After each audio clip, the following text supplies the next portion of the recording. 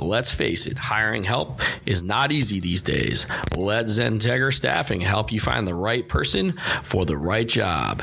Head over to XenTegra.com/XenTegra Staffing to find out more and let us staff your people needs.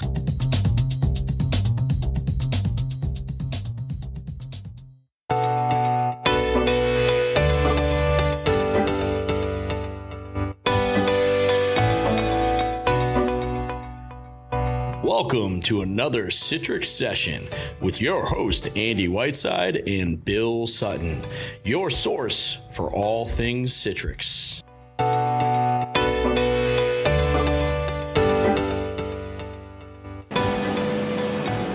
Hello, everyone, and welcome to episode 31 of the Citrix Session. My name is Andy Whiteside. I'm the host.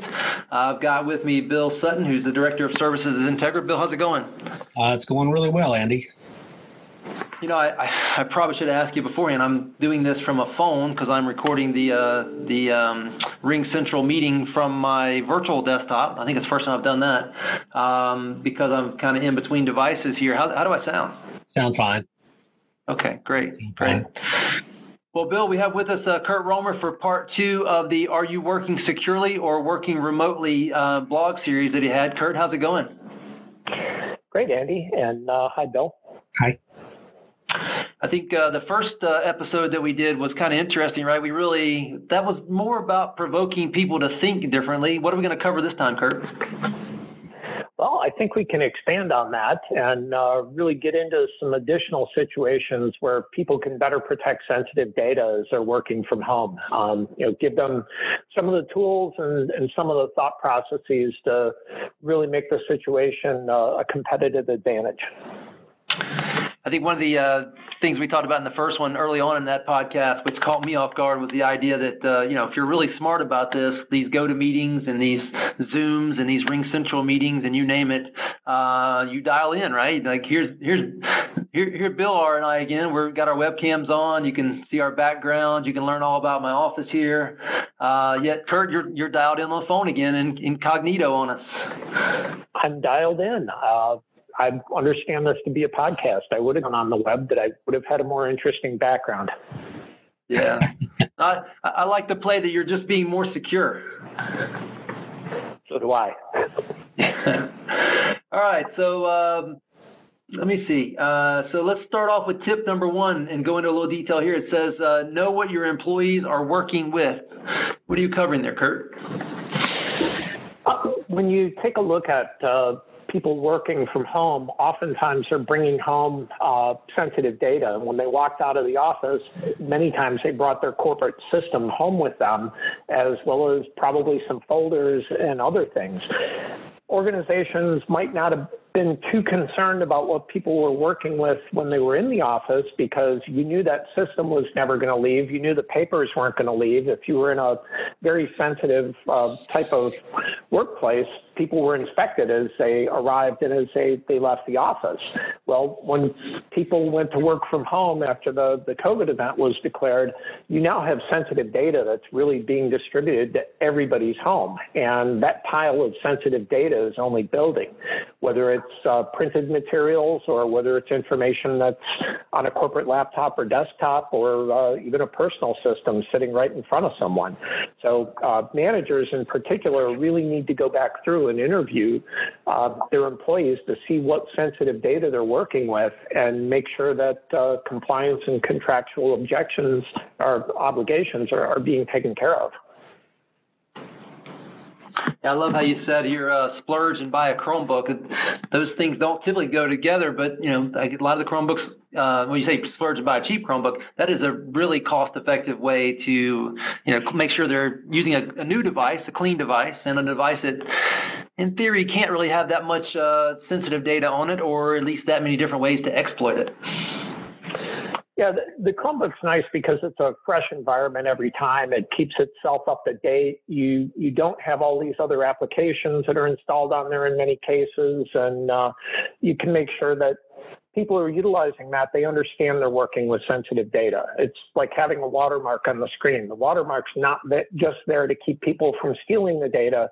It's to remind employees, hey, within this application, I'm working with something sensitive. I should pay a little bit more attention.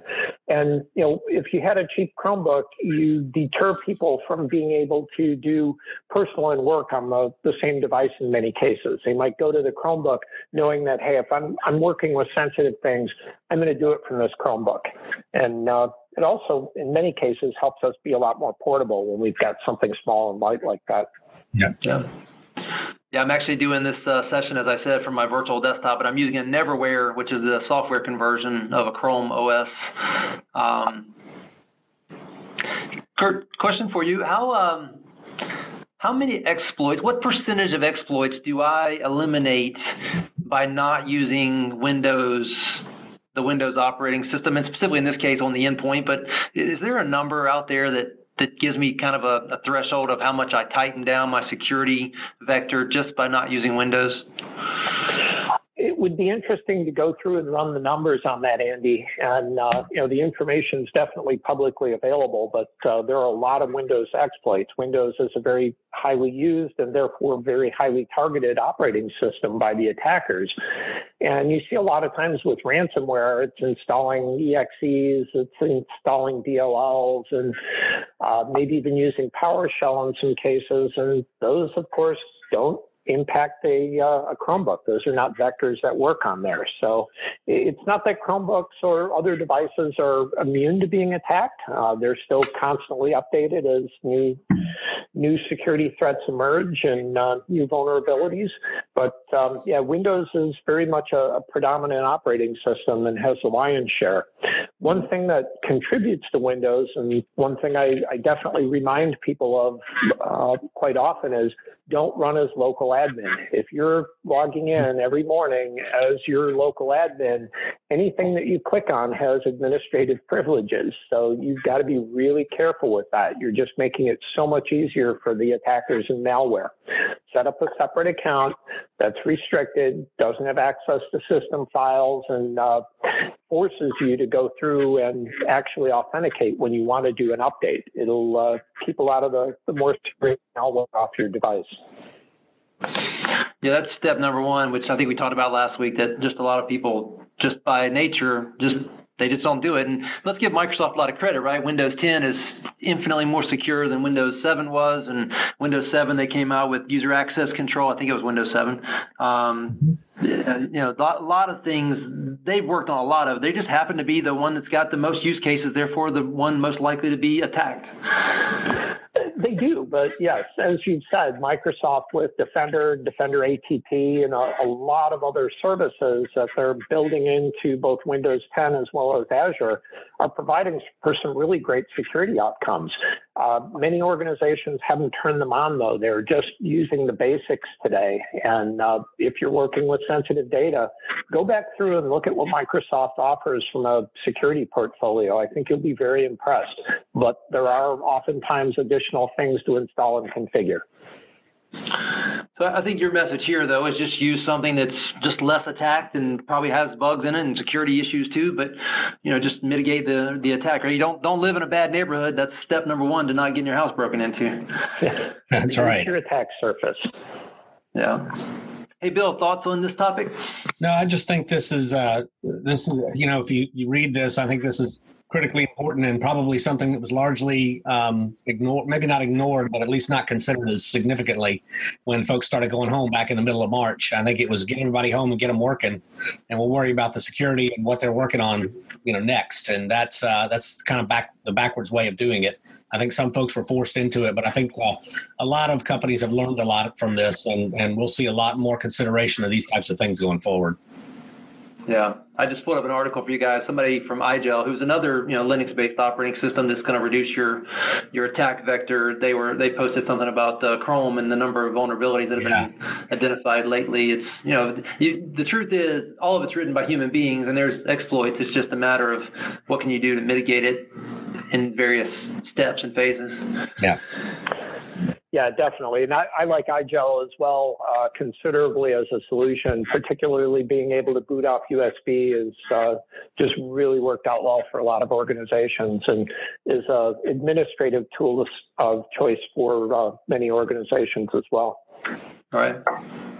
Well, and Kurt, I think what we're really saying there is having Linux under the core of at the core of what we're working with probably, just eliminates a lot of areas of exposure and risk. It does, especially when it's security hardened. And, Windows can be security hardened as well. People have been able to do that, but, these particular Linux distros ship security hardened and have had a pretty decent track record. Yep. And then the flip side of that, though, is we do need Windows to get things done. That's, Citrix story, at least for me, from 1999 is, let's use whatever we want, ideally something pretty secure on the endpoint, but let's make it functional by putting Windows in a trust but verified location on our network. Yeah, and also being able to go through and publish individual applications and wrap the security policies around those. So you're controlling the clipboard and peripherals and where you can save and what the application can interact with. There's a lot of facilities that Citrix provides that extends capabilities within Windows. And that helps tremendously as well from a sensitive data and a privacy perspective when you're just pushing the pixels down to the endpoint. And you've got, what I've called a few times a pixel air gap firewall to make sure that you're not actually sending the sensitive apps and sensitive data down to the endpoint or sending private information from somebody's personal workstation back up to the corporate data center.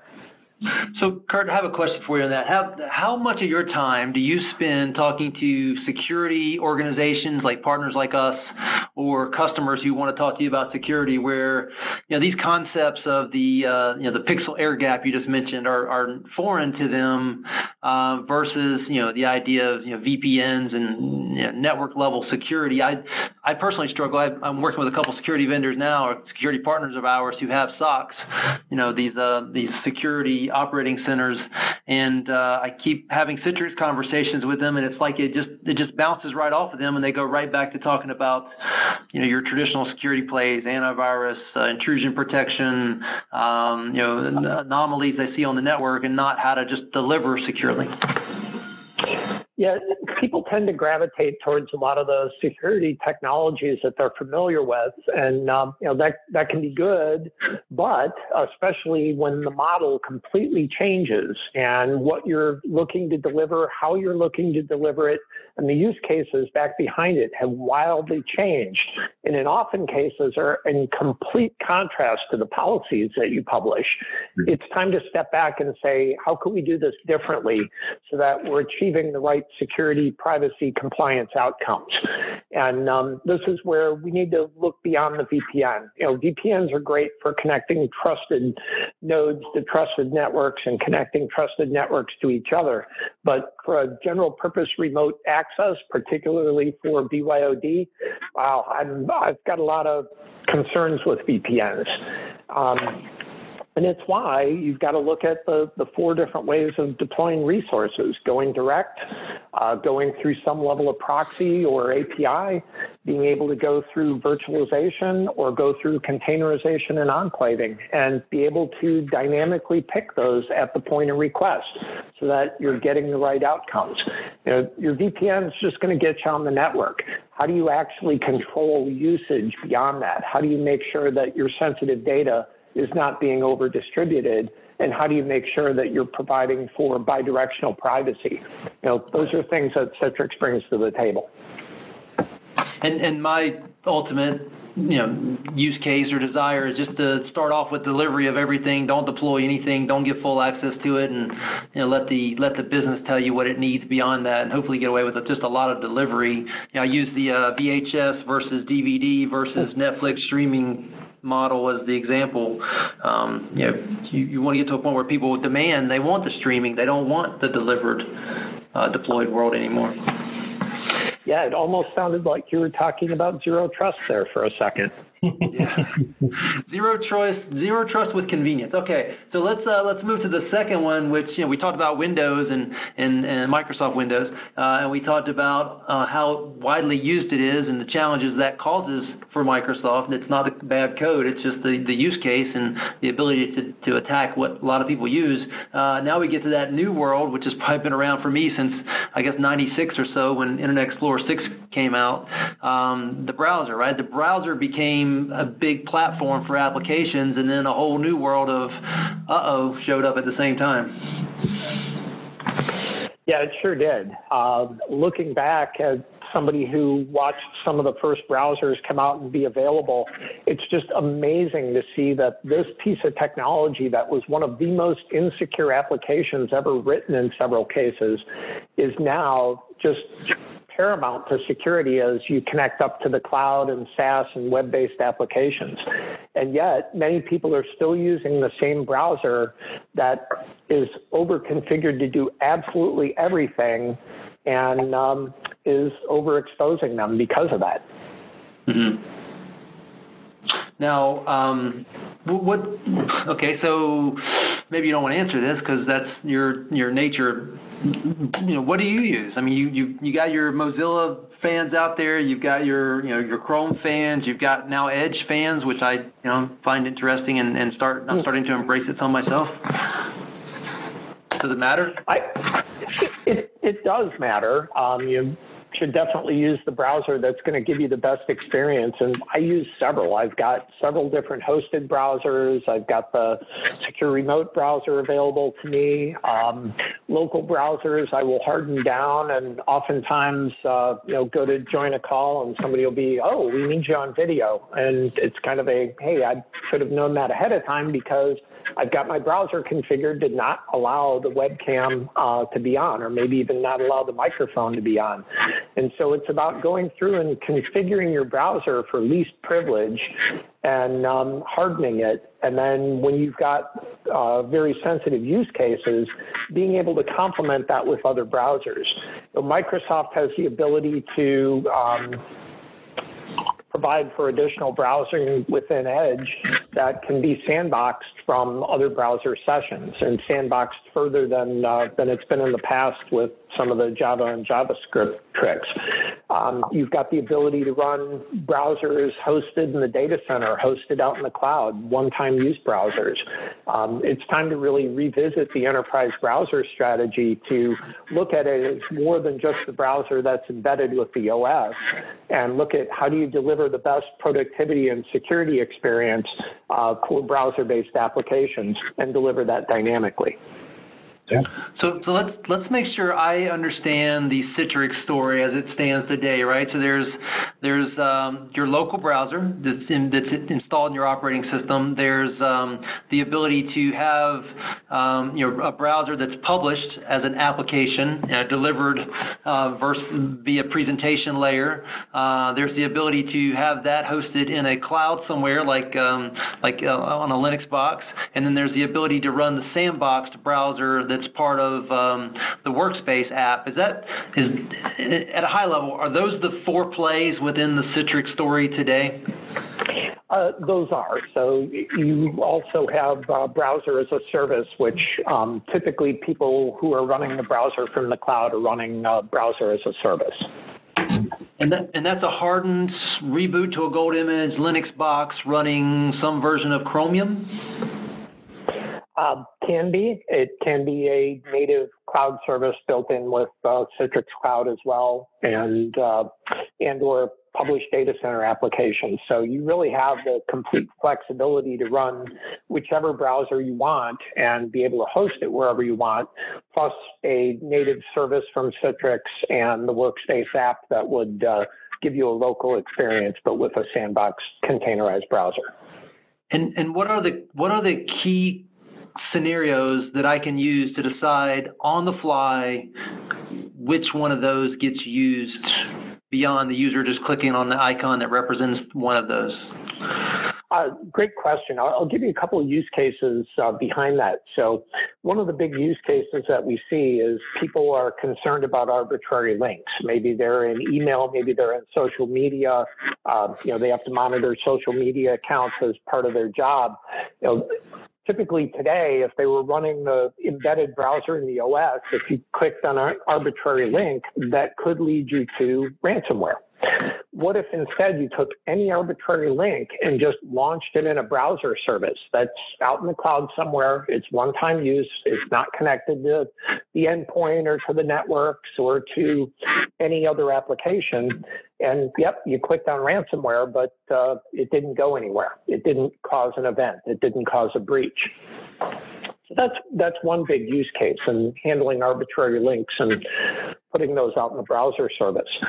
The other one is we see many organizations that have turned on split tunneling with their VPN because performance for web meetings, things like Zoom, WebEx, RingCentral, GoToMeeting, any of the host of others, the performance is bad if you're hairpinning through the data center. So you can kick off any of those through the Workspace app, a browser, and be able to have a local experience while still having that browser session sandboxed from everything else that's going on. Well, that's an interesting case. I hadn't heard of that one. So you're saying if I've got an end user that's within a virtual desktop, and they click a link that really needs to run locally, we can redirect that to the local Workspace browser. Is that what I heard? Yes. Oh, yes. Okay. Interesting. And with security policies associated with that. So sure. Definitely an evolving use case, some interesting things that can be done there. It gives you a lot of flexibility. It's why stepping back and saying, hey, the browsers become really important. If we were to redesign our enterprise browser strategy, what would it look like and why? Right, exactly. And Kurt, all that is controllable by the mothership when using Workspace as a service, right? Yes, it is. Now, do I have to be using the service in order to take advantage of all that? No, there are definitely some features that are available in CVAD versus the service, and it warrants an investigation of what features are available where, but you don't have to be using the service if you're just an on-premises customer, and you can still take advantage of a lot of what I just talked about. Yeah, I hate to move on from the browser conversation, but we will take the rest of the day if we don't. Bill, before I do that, though, is there any other comments you wanted on? Because that's a whole book right there talking about. That is a whole book. That is a whole book, and we could go on forever. So I'll just pause on that and let's move forward. Kurt, was there anything in that section that we didn't cover that you want to make sure we highlight? Oh, I will do the last one. I'll just throw it out there for you. Don't click on stuff that you don't know where it goes or don't have an idea where it's going. Just don't click on it. Yeah, everybody's being told that, and we've all seen, the posters associated with that. And in some ways, the education is great and awareness is great, but if your only firewall is somebody clicking the button on that mouse, you really need to rethink what security means to your organization, because that's just going to wind up happening. You don't want the next data breach to be from somebody's living room. It's just not a good idea. So talk about some solutions that can get you beyond just telling people not to click. Yeah, that doesn't even work for me, right? Occasionally I click on something by accident or in a hurry, and I'm like, oh, dang, I didn't know where that was going to go. And sometimes it's my own team testing to see what idiots might click on, including me.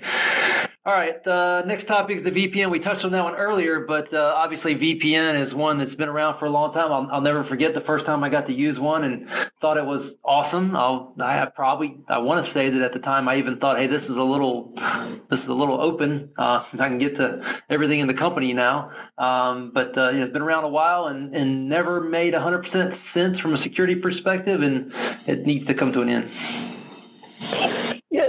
It makes sense if you've got very, very trusted resources. So if you're in the enterprise security model and you're going to be remaining there, every employee is completely vetted, every machine is run by corporate, every network, every application, the VPN could still make some level of sense. I don't run into those organizations anymore. Pretty much everybody is having some level of personal devices. They've got third parties that need to connect to their network. They've got applications that are out in the web or the cloud.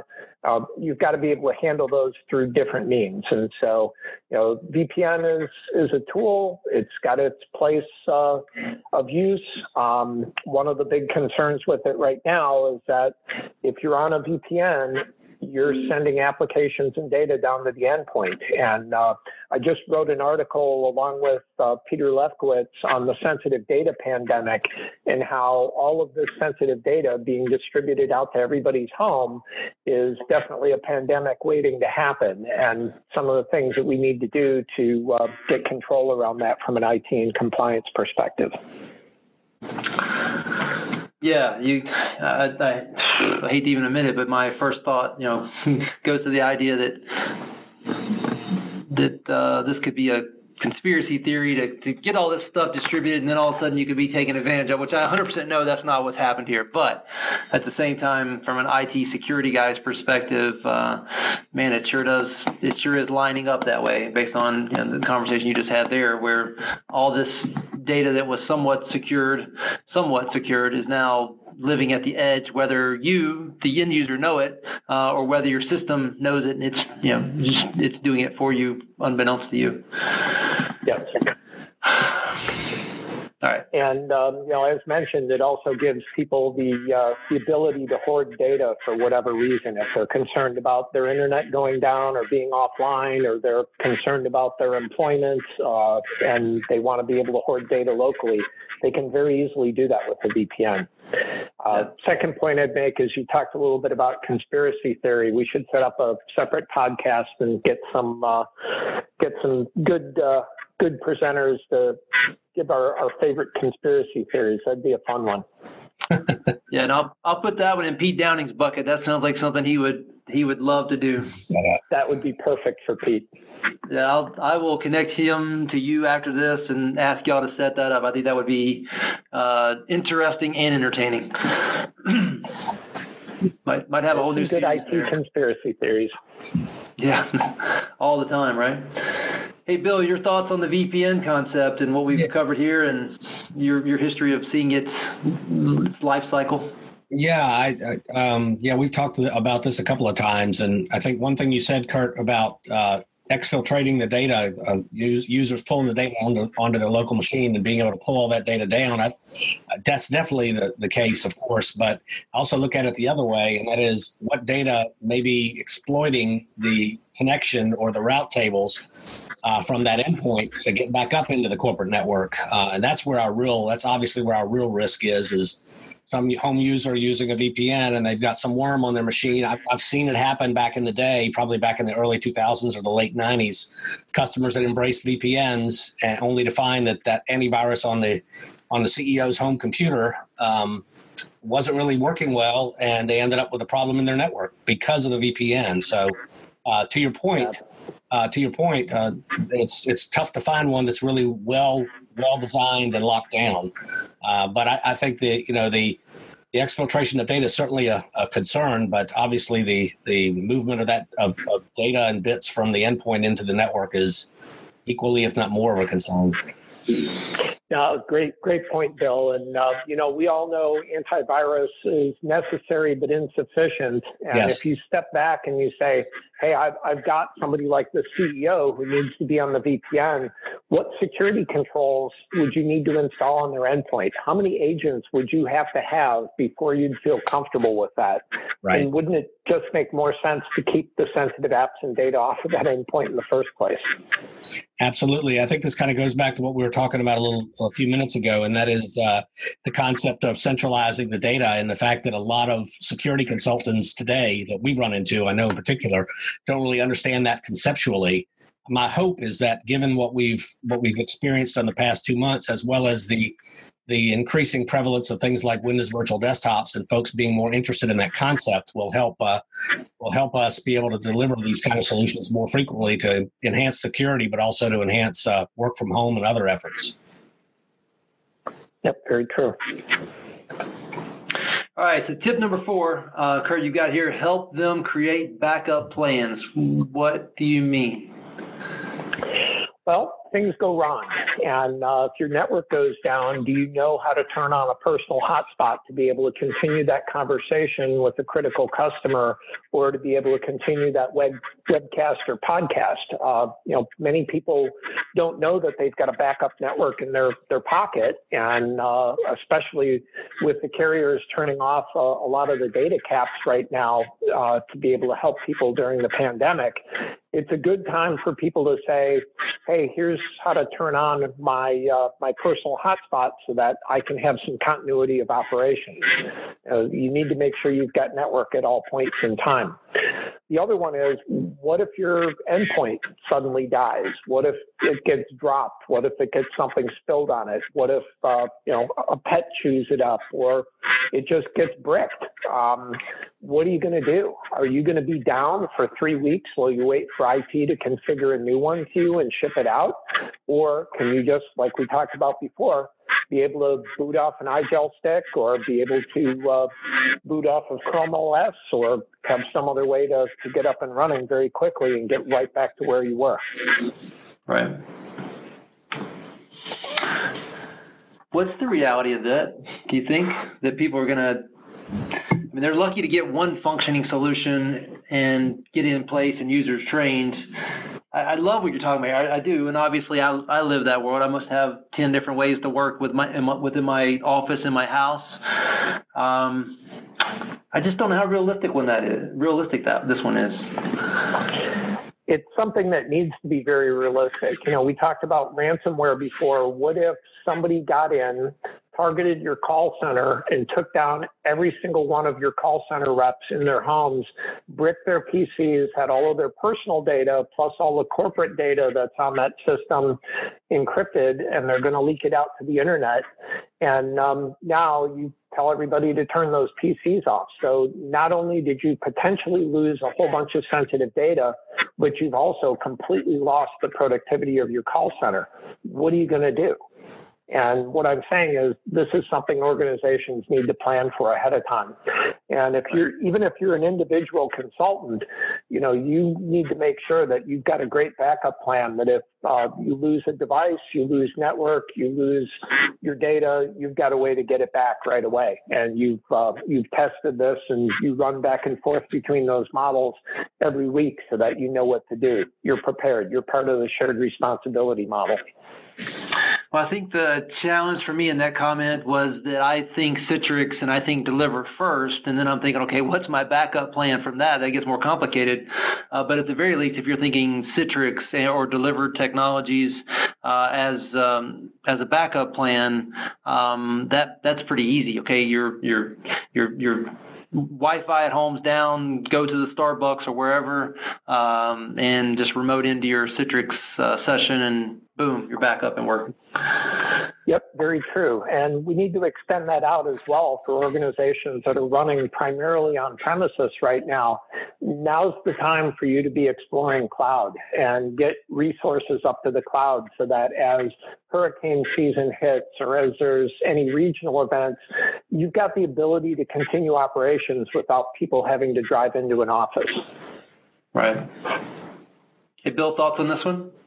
Not really. I mean, I can bring up an example or two from years ago. It doesn't really reflect home users, but we had a client that had multiple remote offices, retail offices, and they used thin clients. And there's always the concern of, what if the front desk clerk's thin client burns up or goes south or what have you? And we put 2 or 3 in the closet at each location where they could swap them out. All they do is match up colors. We'll be right back in business with the central delivery mechanism. So I understand the need for this. It is a challenge, particularly with home users, but I think I'm with Kurt here. I think customers need to be aware of it. Yeah, at least need to know that you've presented that option and they've said no, right? That's right. Yeah, okay. All right, Kurt, that kind of gets us to the end of those. Any of those 4 that you want to kind of go back through and highlight anything that we didn't cover that you think is essential that people do know? I think one of the big things is, from an individual perspective, if you're not getting this information from your employer, get out and ask them about it, because oftentimes they may not be thinking how much work from home is completely changed the security model for you as an individual, and gets back to helping the manager to understand what sensitive data the employee is working with, make sure the organization knows. And from an organization perspective, also be able to turn on analytics to see what people are working with, see what apps they're utilizing, see how they're working with them, and look at it not just as access events, but look at it across lifecycle usage and be able to see how this sensitive data is being used, and in particular, where it's being distributed to, so that you can rein that in as you need to, so that you can still prove compliance. Hey, Kurt, I got one for you. With the way you think, how do you sleep at night? Some nights are a challenge. I wake up and think about new things and have to write them down just to make sure that we can be best prepared. And that's really it. It's about being prepared. It's about being resilient, and it's about having a plan. And new things come up all the time. You need to get a plan for them very quickly. Is it, so let me tell you a story real quick. So right now I've got my house, right? And I could tell you right now, if the alarm's on, the doors are locked, and if they're not, I could do it remotely. Is that better today that I can do all that, or is it worse in your mind? It's better that you can do all of that. It would be really bad if somebody else could do all of that. Right. Well, of course they can't, can they? Or can they? If that system is exposed to the internet, or if it's using outdated Bluetooth or something that's got vulnerabilities in it, there's a good possibility they can. So it sounds like you're saying I should turn off Bluetooth and disconnect it from the internet. Definitely stay on top of any of the vulnerabilities. If that solution's giving you utility that you otherwise wouldn't have, that's fantastic. But you want to make sure that you're not exposing yourself at the same point in time. It's like the old adage, Andy. It's like the old adage they used to say a few years ago back in the Windows XP or even Windows 98 days. You want to secure a device, unplug it or disconnect it from any network. Yeah, I think that ship sailed, but that still makes for a good joke, and it does. It's still true. It's still true. That's why you see a lot of organizations that they, for their really secure systems, they are closed loop. They don't let them get out. That's right. All right, guys. Well, Kurt, I appreciate it again, and we'll keep an eye on your blog series. And the next thing you come out with, we'll ping you, and I'll get with Pete right now and ask him to try to set up some time with you to do a recording of conspiracy theories around IT and security specifically. Yeah, thanks, Andy. Thanks, Bill. Thank you. All right, guys. Well, with that, I guess we'll wrap up another session. Bill, anything going on in your world you want to make sure people know about? Not at this time. So I think in my world, I know we got a bunch of events scheduled, a bunch of education events for customers. Our vendors can share that. That'd be great. At the same time, it's a weird world, right? We put so much effort into getting people to Citrix Synergy and VMworld and other big conferences that not having that to promote and talk about this year that's odd. But it'll be back, and we'll all be back at happy hours and the Expo Hall kickoffs before too long, I hope. Yeah. All right, gentlemen, thank you very much.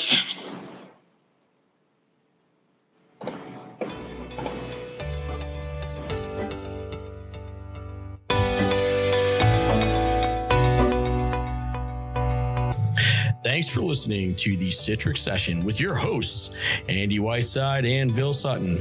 A special thanks to our guests. Podcast produced by Pete Downing. Head over to XenTegra.com/podcast to listen to all podcasts in this series.